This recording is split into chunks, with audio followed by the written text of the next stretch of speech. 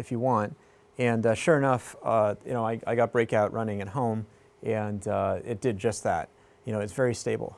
Is it TensorFlow? I think, no, this is Torch. Yeah, I'll get into that in a sec if you're interested. But the Google Atari project was built on top of Torch. Most of what Google does, obviously, is now built on TensorFlow.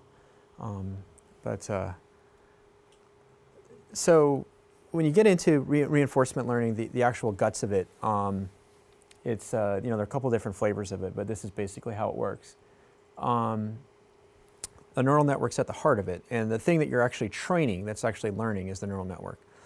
And the input is just the screen. It's all the pixels of the screen, and the output is all your possible moves. So in Super Mario Brothers, you have 15 possible moves. That's up, down, left, right, A and B, and then combinations of those. I don't think there's a move that's A and B. Somebody knows A and B at the same time. Does anyone know Super Mario Brothers better than I do? Because I think that, I don't think I modeled that, but I don't think it's actually used in the game. And so that's the output. So you got 15 outputs, including do nothing, which is a valid action as well. And so the output of your neural network at each step is its estimate of the best move. That's what you want to try and train. And then every time it makes a move, it records the experience. So it records the screen before it made the move that it made, the reward, in other words, a change in score, or if it got killed, and then the screen that resulted from that move. And what you're trying to optimize then is, you're trying to make its prediction of what the best move is, and what reward it will get actually match what happened in reality. And so that's the cycle that it goes through in order to learn. And this is done then, many thousands, if not millions of times in the course of training. And the other thing that's interesting and also kind of infuriating about machine learning is there are a lot of levers you can play with. There are a lot of parameters that you can adjust to change the way that the machine learns. One of the most important is the learning rate. So this is how fast the machine should adapt to new information. And you'd think it at first naively, oh, I want it to be as fast as possible. But what happens is it ends up, if you set it too high, it ends up banging around without actually converging on anything. An analogy would be like, you're following the latest dieting fad without actually spending enough time on any given program to see results. And so you keep bouncing around in different approaches without actually ever settling on something that works. And so learning rate is critical. The next one is called explore versus exploit. And this is the amount that you want to go and try new moves that aren't necessarily currently the ones that your model predicts are the best, because you might learn something, versus, look, I just want to max out my score. I want to, just play every time what the model predicts. And the risk is if you don't have enough exploration, you get caught in what's called a local minimum, which means that it's like, yeah, you're a pretty good player, but you're never actually going to get better because you're not willing to. I don't mean to anthropomorphize this too much, but you, the machine, are not willing to experiment enough. And so typically, what you would do over time is you crank down the ratio of explore exploit. And so at first, it explores a lot. And then as time goes on, you expect it's learning stuff. Okay, we're going to decrease the amount that it actually is exploring. We want it just to play the best strategy we think it can. Memory size. So, how far back should you maintain experiences? Because as the machine learns and gets better, hopefully, it's not necessarily, those early experiences aren't necessarily going to be that useful. That's another parameter that you can play with. And then discount rate. How much do we prioritize immediate rewards over rewards that happen multiple time steps into the future? And so if you set that, if you set the discount rate very aggressively, that means that your computer is basically a pleasure-seeking hedonist that will try and max out current rewards at the expense of anything that happens in the future. And on the other, extreme, your computer might treat something that happens, way down the road equally with what happens right now. And so that's another key parameter that you have to fiddle with. So this finally kind of brings us to my own project, which was to take Google's code that we just saw and apply it to Super Mario Brothers. And the reason I wanted to use Super Mario Brothers is it's a more complex game than the Atari games. It's you know, involves it's a little bit less kind of arcade style. You know, games last longer, and there are a lot of different things going on beyond Atari, but not so far beyond Atari that it would be kind of, you know, too difficult. And so this is a video I took of when it first started learning. And so here I just turned it on, and all the actions that Mario's taking right now are random.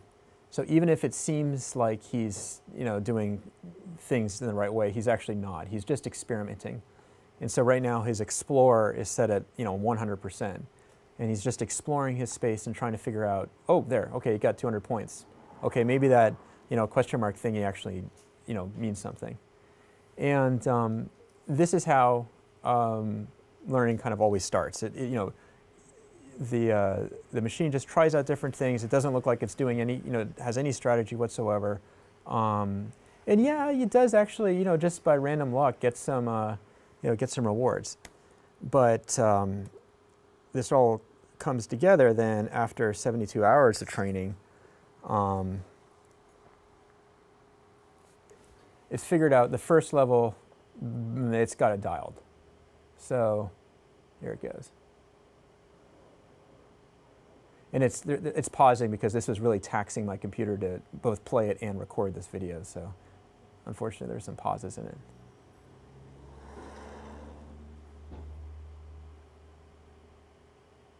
But this took a lot of effort to get to this stage. It took a lot of experimenting with different parameters and a lot of patience, because you know, I basically had my computer probably running for all in a couple weeks at a time, you know, training, trying to figure out how to play this game. And this was the best that it did. And I figured, you know, finally when I hit this, I was ready to call it a day and let my computer have some rest. Was it basing it simply on score? Yeah, so initially, yes. And the problem was I wasn't seeing, see here, it gets killed there.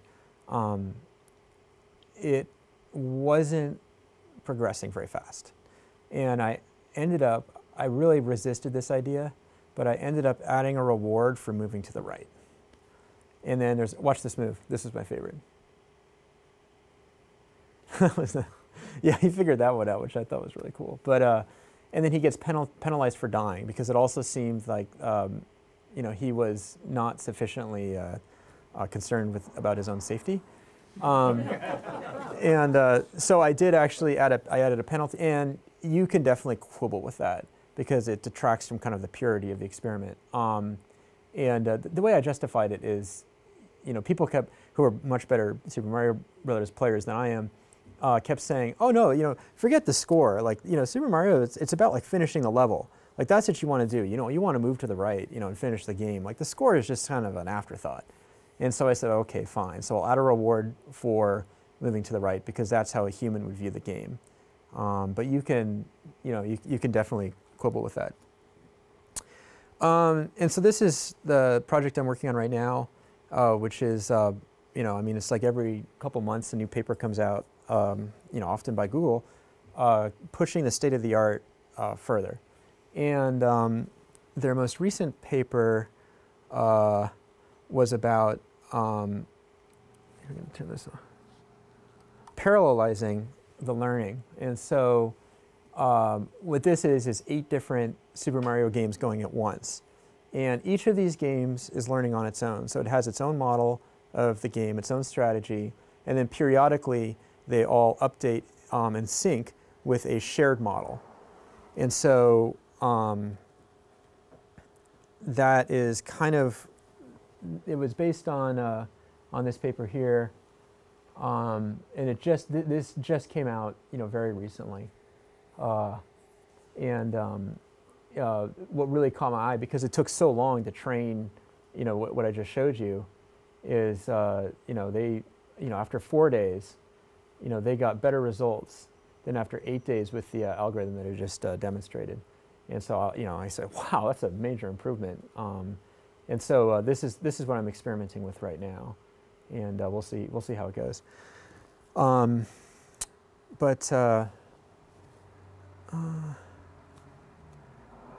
Yeah. So why is this such an exciting area? It's because of all the things you can do with it. Machine learning has applications just in countless different areas. It's advancing so fast, probably mostly now because we have very powerful machines. The algorithms that every algorithm that I showed you, more or less, is probably at least 10 years old. People thought of these things way back when, but because computing power is so cheap now and readily available, it's feasible to actually train complex models using these algorithms where it would not have been feasible before. This is a huge one: the proliferation of open source tools for building your own neural networks. This is absolutely critical.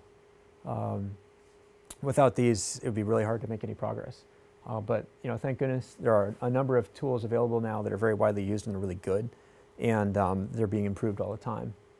And then the other is the availability of games, competitions like ImageNet, Mario, Atari, that you can use to compare different approaches and see what works the best.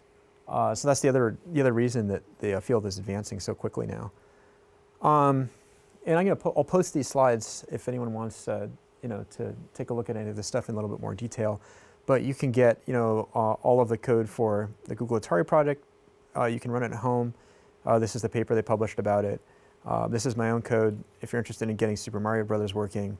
This is the text generator I used. This is the project I'm working on right now. And then you asked about TensorFlow. These are the different tools that are probably most commonly used in machine learning. Theano, I've used all of these. Yeah, I've used all these. I've never used TensorFlow, but I've used all the others by now. Torch is what Google used for the Atari project. Chainer is what I'm using for this project, and so on. And so you can get the code to all these. And if you want to try this at home, if you have enough of a tech background and sufficient motivation, each of these has a lot of tutorials that you can work through and learn for yourself. I think all of these except for Torch are in Python. Torch is in Lua, which is kind of a pain to work in. So if you know Python, you can jump right into to any of these and get started. So that's it. So we can answer questions, do discussion, anything you guys are curious about now. Could I try to tell you what I think I've learned, and then you tell me how I messed up? Sure. Okay. So it seems to me that machine learning is like computer programming, where a bunch of if-then statements. You start off with some assumptions, which may be delivered by pictures or whatever. Whether those assumptions are you can stand on this, or you can jump on this, or this will kill you, or not. Like, I guess there's two different ways. But you have those assumptions, and you have if-then statements, and it has options, buttons, whatever that it can do, and there's some sort of a random function when it starts off. And so it does randomly, it does something, and then records what happens. And then in taking that trial and error, registering what happened, and pushing it in the future, it builds something together where it starts to look less like random and more like learning. And I'm guessing on iteration 100, it would look a lot like iteration 99 with very minor changes. Yeah, definitely. Okay. Yeah, yeah. I think that's right? That's generally correct. I mean, there's a lot of detail, that goes into it, and there are there are many different ways of approaching machine learning. There's a great book we were talking about it right before we started. Let me get to my called The Master Algorithm, and this is I just read this quite recently. It's a lot of fun, and it's about Oh, you know what? Sorry, that wasn't the one I was thinking of. This is also a good book, but actually the one I was thinking about was the. I just also read this one recently. It's called the Universal Algorithm, and I think that's what it's called. Oh, maybe it's not. Shoot. While you're looking that one up, can I ask you Sure. one more question? Yeah, absolutely. Yeah. So why not, can't you take Super Mario Brothers, which is itself a series of if-then statements, I would assume, and make it go super fast? And so instead of your computer being taxed for 72 hours Yeah. in 2 weeks, couldn't you do it in an hour? Oh man, I wish. Ultimate Super Mario Brothers? Why can't you do it faster? I actually, what I showed you was slowed down. Like I cranked it up as fast as it would go. But even as fast as my machine would run, it still took at least a good 72 hours to get those kind of results. Yeah. When it's doing that, is it playing super Yeah. fast, or there's so fast that there's no way you can actually see what's happening? You can see what's happening, but it's obviously sped up. You know, I mean, the less I have to wait for it to do its thing, the better. So I cranked it up as far as I could, but you know, there's a limit to. Yeah, I mean, you know, if you're Google, you can string together as many computers as you want and operate them in parallel, and they have essentially unlimited resources. But you know, but even so, the computers we can get now are sufficiently powerful that at home you can do this stuff. It really helps to have a nice big powerful GPU that also happens to make your video games run extremely well. And so, see, I said before, there's a big overlap between gamers and people who are into machine learning. And one of those areas is because they have very high-performance GPUs. And GPUs, just so you guys know, in case you don't, are graphical processing units. And they are optimized for doing lots and lots and lots and lots of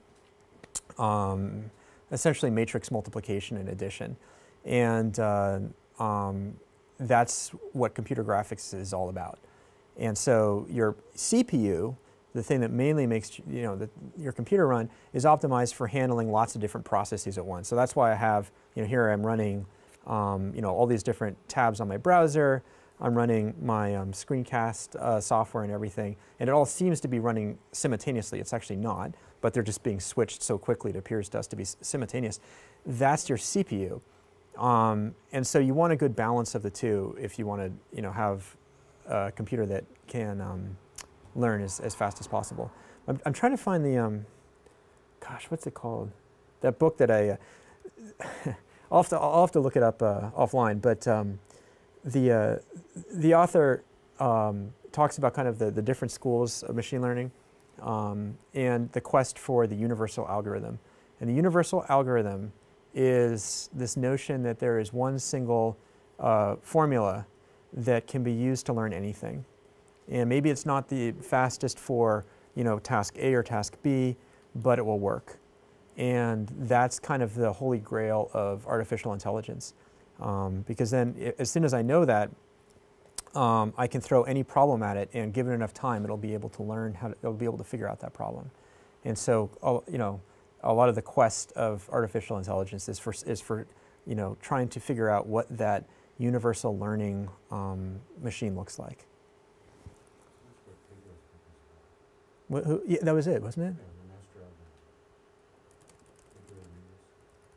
I think that was, yeah. Oh, maybe that was the one I was.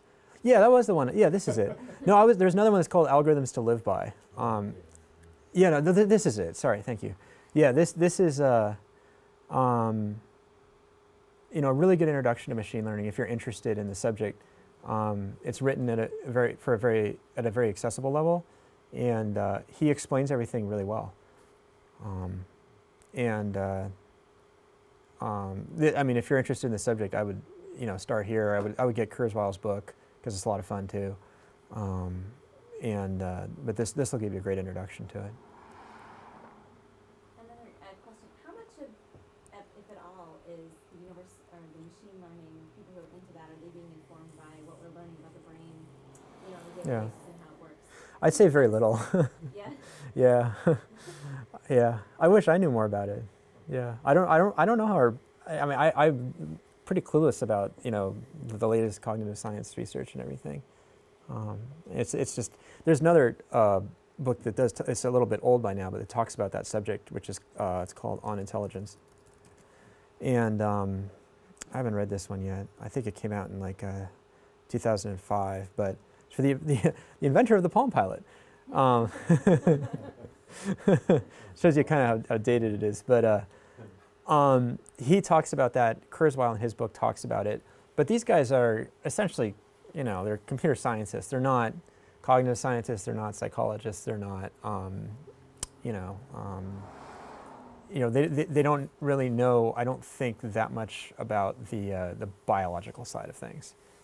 And so I wish I knew more about that subject. I think it'd be a fascinating thing to learn. And one of the reasons that makes the subject in computer science so interesting is because it kind of mimics, in a lot of ways, how our own minds work. Maybe in some ways it does, maybe in some ways it doesn't. Maybe a computer learns things that in a way different than a human would learn. But kind of the similarities are just fascinating. Yep. So the asynchronous stuff that they're doing now, Yeah.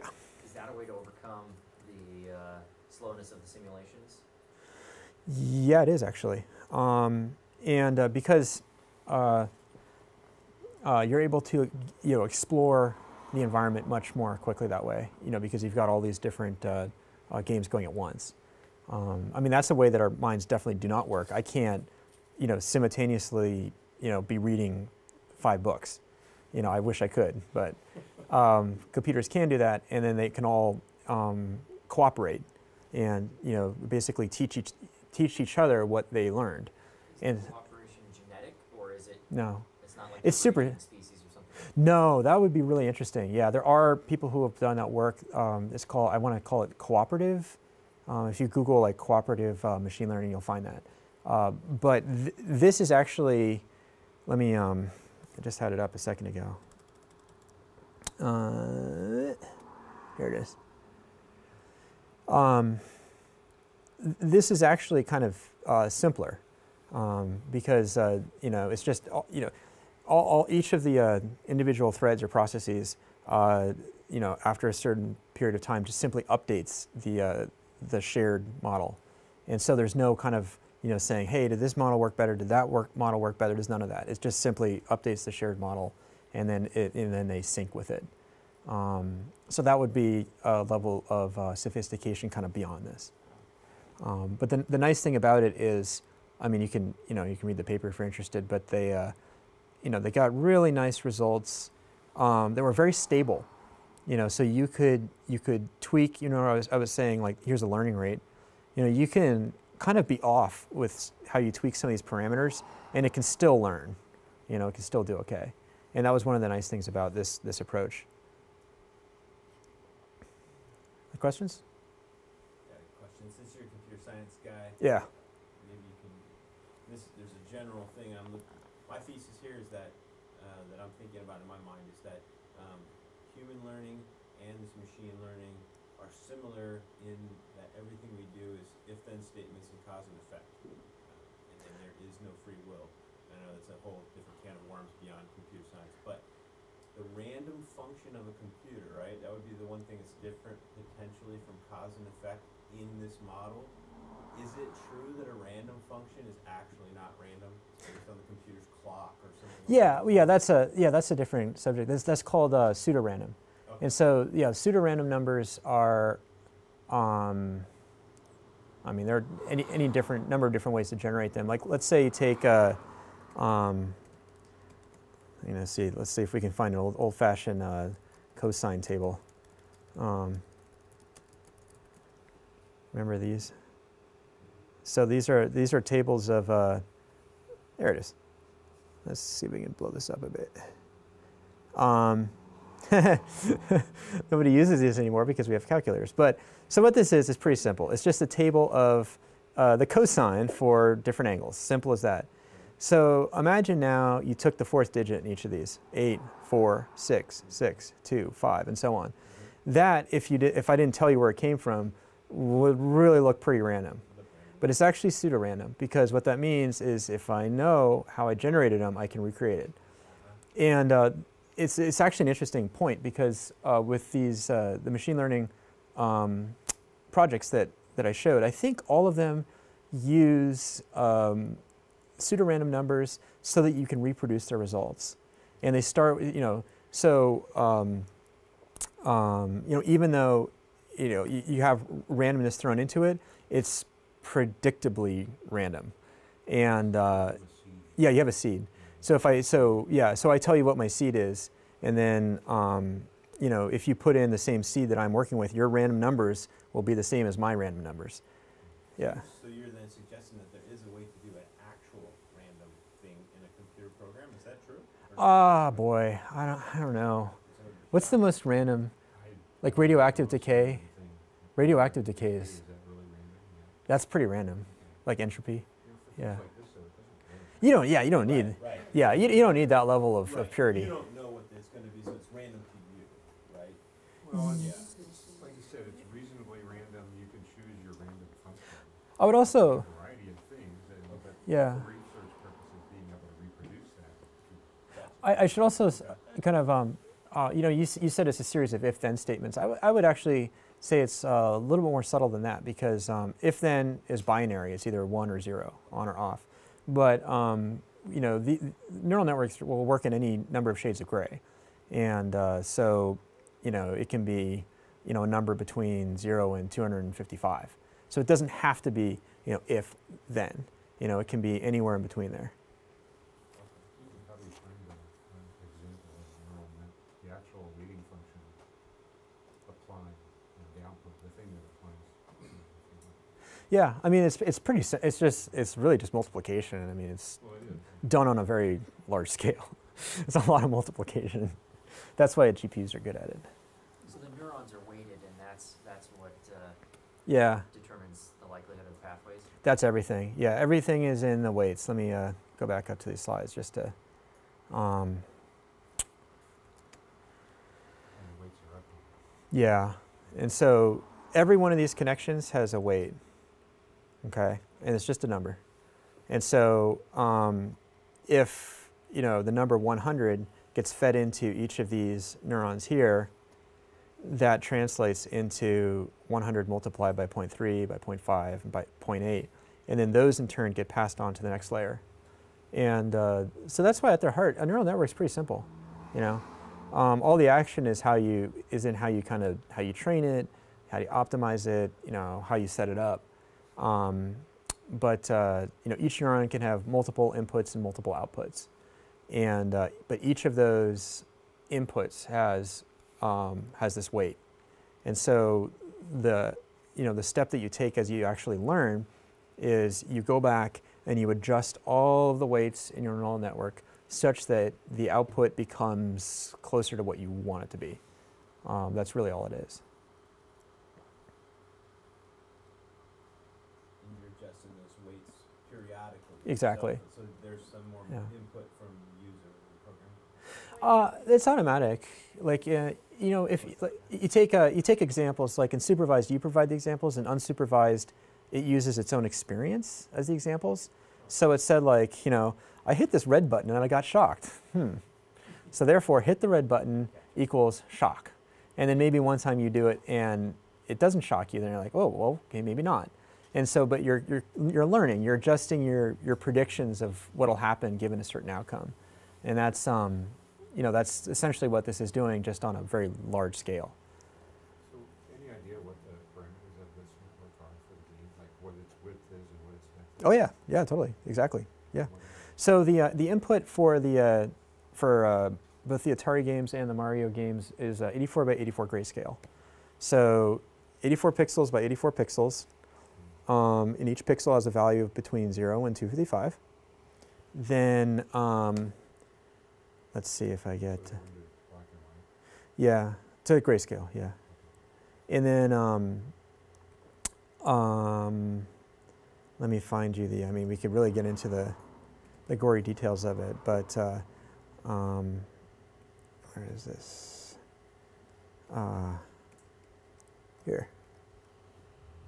I think they talk about it in their paper. I think I just saw it. Oh, did you see it? Down there, it was like 84 by 84. Here it is, yeah. 84 by 84, red, green, blue. And then they converted it to grayscale, I think. How many hidden layers are? Oh, the other thing I didn't show, which is actually really fun. No, they talk about that they also use this algorithm to play a race car game, and so this is the computer actually controlling the race car. And so the applications of this are rather obvious for Tesla and other autonomous vehicles. So no human intervention, right? This is you set up you set the machine up. You said go around the track as fast as you can, don't crash, and then let it figure it out. And this is what it came up with, and it actually is quite good. This would be a fun one to do also at some point in the future. But let's see. Are they still relying on GPUs to do?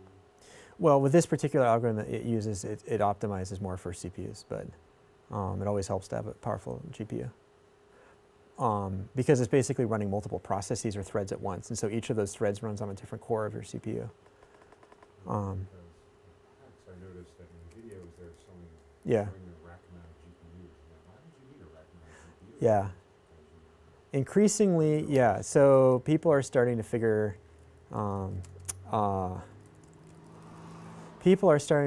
out, hey, there's a market for GPUs outside of gaming. So NVIDIA, which is probably the biggest maker of GPUs out there, is coming out with a line of GPUs specifically aimed at machine learning. And this is very new. This is coming out within, like, here they mentioned deep learning. This is coming out, these are just coming out in the very recent past. Because that's increasingly a big market for them. It's in Bitcoin mining too. That's, Yeah, right. people don't do that so much anymore, but that was the other thing that really caused GPUs to take off outside of gaming.